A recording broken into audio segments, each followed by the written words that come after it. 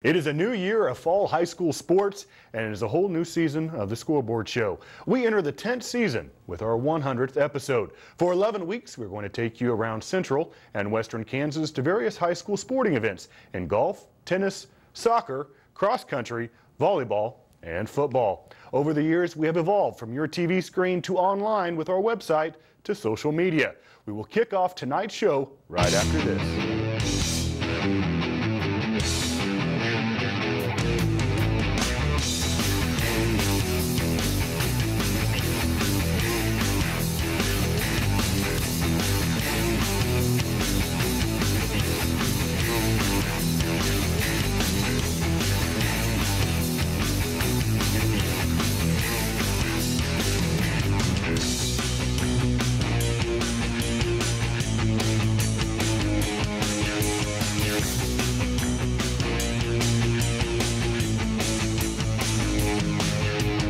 Presentation of Scoreboard Show. Smoky Hills Public Television is brought to you in part by an underwriting grant from Rural Telephone and Nextech, providing the region with telephone, internet, cable television, and wireless phone solutions.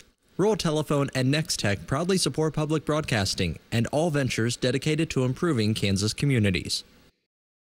Dove Chevrolet, Buick, Cadillac, providing sales, service, and genuine GM parts to the Golden Belt since 1957. Located at 4217 West 10th, right next to Brahms in Great Bend. Come see us. Welcome to the 100th episode of the Scoreboard Show. I'm Troy Waymaster. Later in the show, my partner Casey McAvoy will be in with all the football action from tonight, along with highlights from Thursday night's Salina South Derby matchup. But first up tonight, we'll take a look at the scores from some of the football games. And if you want to get involved with the show, give us a call with your score at 1-800-337-4788, extension 141.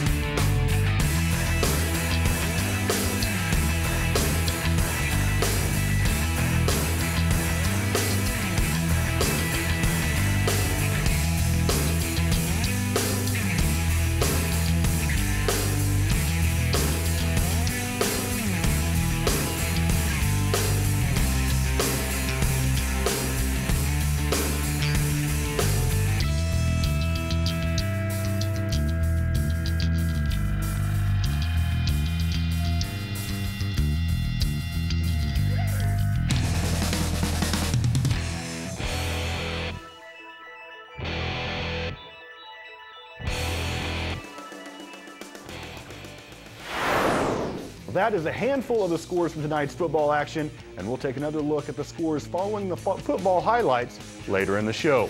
You can also view the scores online at scoreboardshow.tv and click on the week you wish to view. Now let's take a step back to earlier in the week with volleyball action. The Scoreboard Show traveled to Halstead last Saturday for the Central Kansas League preseason volleyball tournament. Teams participating included Pratt, Nickerson, Heston, Haven, Kingman, Hillsboro, Lyons, Smoky Valley, Sterling, and the host, Halstead Dragons. Pool play began the day at the high school and middle school on 4 courts. First, we catch up with Pool A action featuring the Haven Wildcats taking on the Smoky Valley Vikings. The Vikings start the first set with strong kill shots to keep the lead over Haven, but the Eagles keep it close. The Vikings get the momentum back and go on to win 25-15. The Eagles show that they are not ready to give up and take the second set 25-16. This forces a third set, and the score goes back and forth with neither team having a great advantage. After a close set, Smoky Valley pulls ahead and wins the match with a 25-20 score. Next, we see the Hillsboro Trojans, which were ranked #1 in 3A state preseason rankings.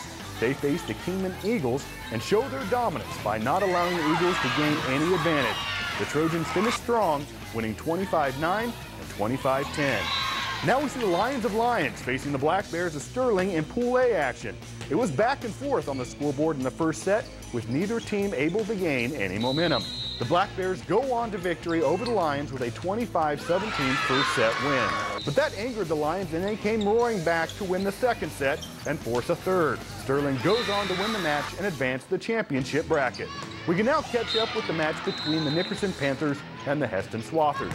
Heston wins the first set 25-17, and in the second set, the Panthers step up their game and play out some long points. At one point, the score was tied 15-all, but the Swathers got on a roll and pick up the victory. Heston's win to advance to the championship bracket. The top four teams were Hillsboro, Pratt, Sterling, and Heston. Final results had Hillsboro taking first, Heston finished in second, Pratt took third, Sterling was fourth, Smoky Valley took fifth, Haven finished in sixth place, Halstead was seventh, Kingman took eighth, Nickerson ninth, and Lyons next in 10th place.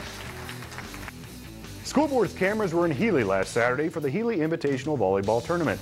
Golden Plains, Moscow, Rolla, Heartland Christian, Wallace County, Cheylin, and Western Plains were in attendance. The tournament started with pool play as each team got a feel for their opponents, but soon Wallace County, Moscow, Heartland Christian, and Golden Plains moved forward to bracket play. In the end, it was Wallace County that took the tournament, narrowly beating Heartland Christian 25-22 and 25-23. Golden Plains beat Moscow to take third place.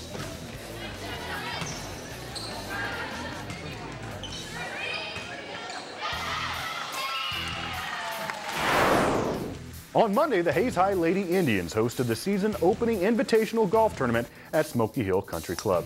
The weather was nearly perfect for the 9 teams participating, which included Dodge City, Garden City, Great Bend, Hutchinson, Liberal, TMP Marion, and the host, the Lady Indians.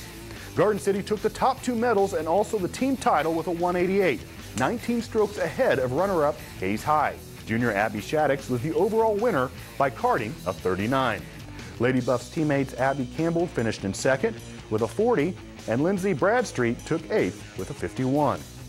Hayes High's Lexi Shaven shot a 46 for 4th place and led her teammates to a 2nd place finish as a team. Alyssa Kim of Salina Central was 3rd with a 45 and led her team to finish in 3rd at 213.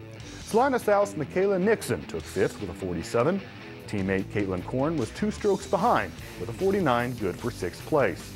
Evan Sumner of Liberal finished 7th with a 50. Courtney Hess of the host Lady Indians shot a 51 to take 8th. Whitney Winner of Dodge City shot a 53, making the top 10 finish. Other team scores were Salina South 4th, Dodge City took 5th, Great Bend 6th, followed by Liberal, Hutchinson, and TMP Marion. The Ellsworth Invitational Tennis Tournament on Tuesday featured teams from Central Plains, Concordia, Ellenwood, Trinity Catholic, Lyons, Smoky Valley, Trigo Community, and the host Ellsworth. Playing at the high school in Kreisig Park, #1 singles was won by Smoky Valley's Jessica Van Rankin. Rachel Herzog of Ellsworth took 2nd, Oma Thomas of Ellenwood took 3rd, Brianna Schartz of Central Plains finished in 4th place. Heather Crane of Lyons was 5th, and Concordia's Danielle Time took 6th. The #1 doubles champs were the Central Plains team of Katie Hipp and Janae Heckley. They defeated the runner-up team of Emma Anderson and Hannah Moracle of Smoky Valley. 3rd place went to Ellenwood's team of Rachel Dahl and Danae Patton, who defeated Emily Trigg and Heather Letourneau of Concordia. 5th place went to Ellsworth's Julia Hood and Ashley Sipple. Trinity Catholic's Christina Entlinger and Bailey Reed finished in 6th place.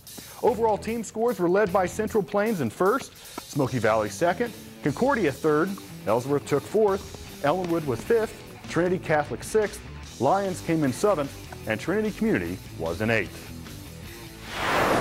Thursday, the Hayes High Indian soccer team hosted the McPherson Bullpups for their home opener. It was a defensive struggle throughout the first period, with the Bullpups taking several shots on goal and the Indians hardly getting any scoring opportunities. Indian goalkeeper Joshua Johnson keeps several shots from getting into the net.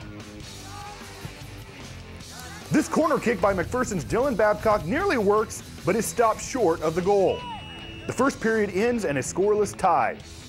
Hayes High has an opportunity to get close to the goal with this corner kick, but is well defended by the Bullpups. Then, with a little over 10 minutes left in the match, McPherson's Connor Schaefer gets a free kick that sets up a tap in by Peter Horton. The scoreboard finally lights up 1-0 in favor of the visitors.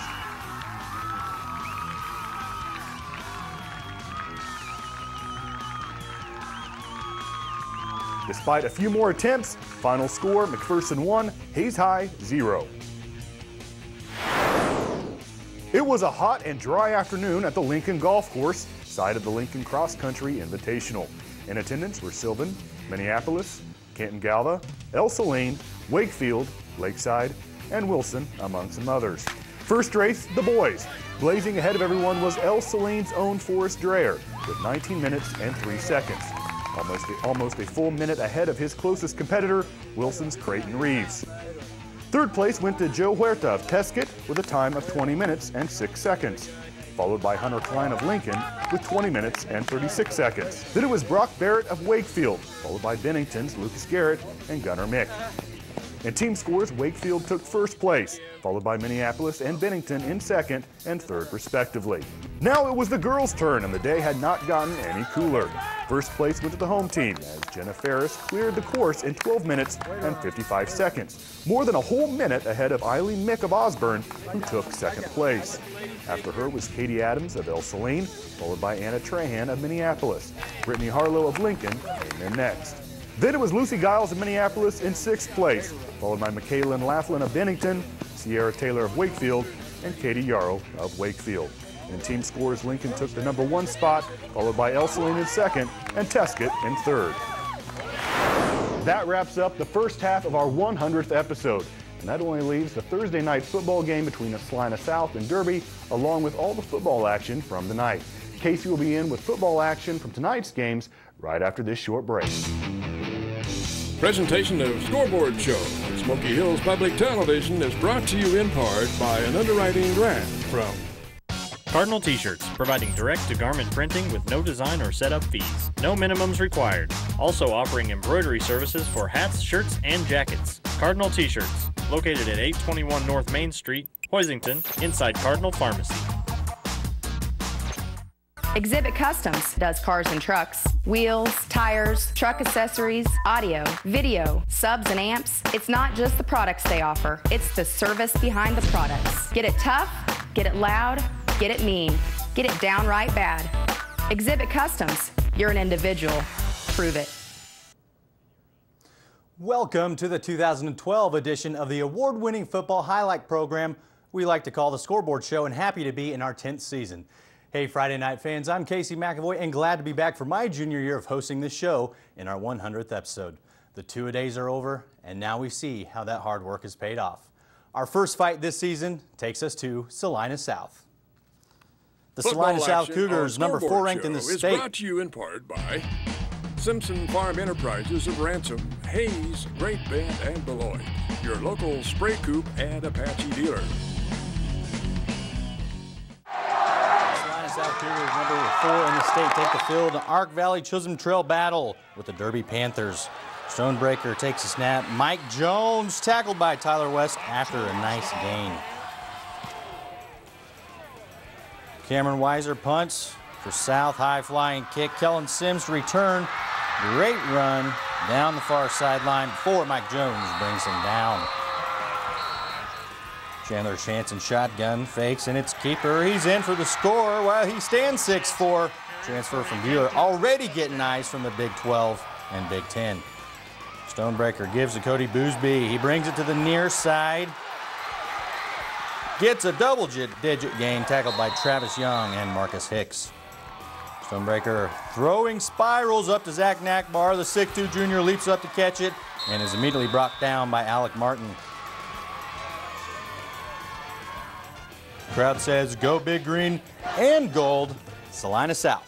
Chance with the quick give to Tyler West, who gives to his best sweep spot. He finds it. Stonebreaker, Knackbar, crossfield with room to run. Reed Treese and Travis Young finally track him down. Stonebreaker punches through the line. It's a pass play. Kellen Sims is open, makes a move. Oh, and look how sweet it is. Here's a game-changing play right here, folks, as Young right here picks off Stonebreaker and gets a nice return on a great defensive play.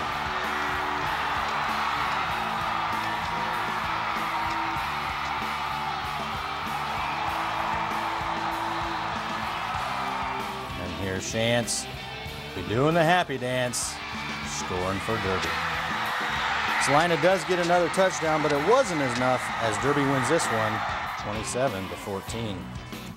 Off we go to Stafford at Central Plains. Austin Sanini running behind the brick wall of Taylor Newell, tackled by Colton Zwink. The Big O with the big push right here. Touchdown, Central Plains. Here's some fun football for you. Ethan Johnson on the fake punt. Cody Price on the tackle. Lane Bieberly taken farther back than he wanted to be by the stout Baffert D. Rice Steiner redemption pass to Joe Barton. Touchdown, Central Plains. And we go to the Celtics take the field away from the Hutch Trinity into unknown territory versus the Salina Sacred Heart Knights. Nick Withune at quarterback, scrambling to the near side.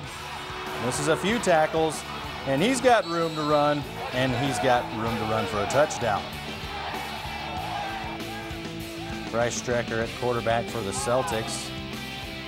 And he's tackled in the backfield by unidentified Knight. Aaron Dieterich, complete, tackled by Chad Pauly. Michael Deeden at quarterback, finds room to run, tackled by a host of Knights. And we go left side to Nathan Eisenbarth. He's finally brought down Tony Chavez. With Dune pass, Dieterich, and Salina Sacred Heart will take this one 42-6. Sylvan Lucas, another new head coach, Ben Labertu, who returns to his alma mater to face his former team in the Natoba Tigers. Colin Hurd gives to Kevin Lopez, and he's tackled by Jacob Chambry and Kel Hooper. Harold toss to Lopez, left side, tackled by Philip Murphy. It's the Harold and Lopez show tonight at Natoma. Lopez finding room to run, gets a first down and more would be a touchdown.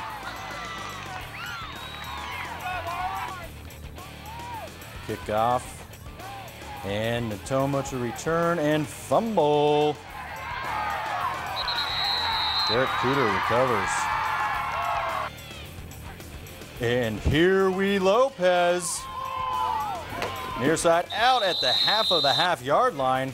Here's the fullback's favorite place to be, at the 1, and give Brogan Naylor the ball. Sylvan Lucas 44, Natoma 20. West K Coyotes versus the Palco Roosters. Brandon Escamilla returning the kickoff, and he thought he's going to come near side. He's going to go far side. Going down the far sideline, run in east and west, finally north and south, out of bounds. Sam McKinney, you go, says Stetson Nape in the backfield. Cheer, cheer, cheer, cheer, cheer some more. Back to pass, McKinney. And it's a wobbly weeble, but he finds Escamilla wide open for the touchdown. They're going to scramble to the near side for the 2-point conversion. Deep corner, cut, converted, and sportsmanship. Robert Martin kickoff. Chase Newell to return. Whole lot of shoving going on, and West Kent takes this one 48-6. State champion Thunder Ridge Longhorns, returning only 2 starters from each side of the ball. Rock Hill Grizzlies. Derek Reed He gives to Trevor Lowe. He's tackled by Robbie Dean. Lowe outside. Over the first down marker. Tackled by Joel Brockelman. Chance couple at quarterback. And wide open with a neck guard is Wyatt Flynn. And he walks the tightrope on a good gain. Tackled by Derek Gomes. Brockelman going to the far side. Room to run. First down and a touchdown. Here we go. Chance Koppel is going to run this one in for the score. Rock Hills takes this one 62-16 over the former state champs. Moving from 5 to 6A, the Hutch Salthawks return 10 on defense, 7 starters on offense, the number rank in their class. Turner wide open is Evan Gaines. Grissom for the Hutch Salthawks. Touchdown. Head coach Randy Dreiling. Turner. Handoff to Tyvon Brown. And Turner some more. Turning corners. Making people miss tackles, out of bounds. And up the gut goes Tyvon Brown, TB for TD. The Salina Central Mustangs try to muster up some offense. Incomplete. And back we go to the Salt side. Turner on the carry, and Turner some more. Hutchinson goes 48-14 over Salina Central. Gonna hold on to that number 1 ranking for a while, and Turner some more. Carrying people as far as he can go. And here we go, 3A versus 5A. Coach versus former assistant coach. Bryce Beck in shotgun for Great Bend, intercepted by Hagen Hanslick.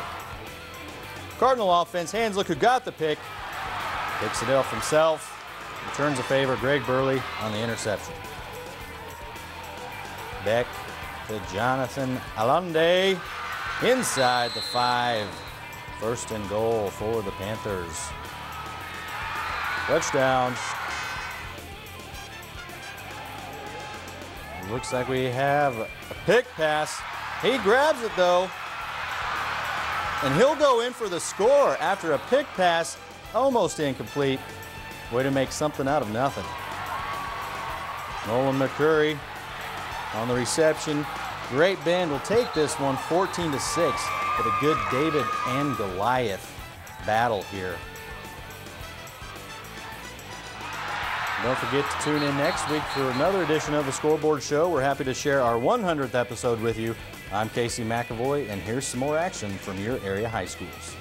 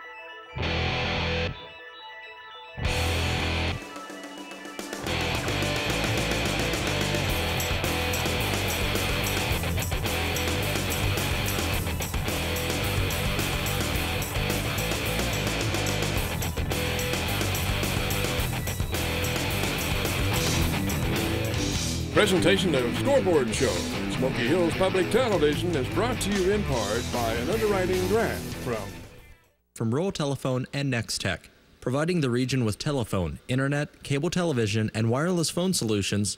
Rural Telephone and Nextech proudly support public broadcasting and all ventures dedicated to improving Kansas communities. Dove Chevrolet, Buick, Cadillac, providing sales, service, and genuine GM parts to the Golden Belt since 1957. Located at 4217 West 10th, right next to Brahms in Great Bend. Come see us. Well, that wraps up week 1 of the 10th season of our 100th episode of the Scoreboard Show. Starting tomorrow, our cameras will be crisscrossing the state to bring you highlights of high school sports from throughout central and western Kansas. And you can follow us on Twitter to find out the events that we're going to be along with show updates and other information. Until next time, remember to put on your game face, make up a sign, or just do anything to get the attention of our cameras.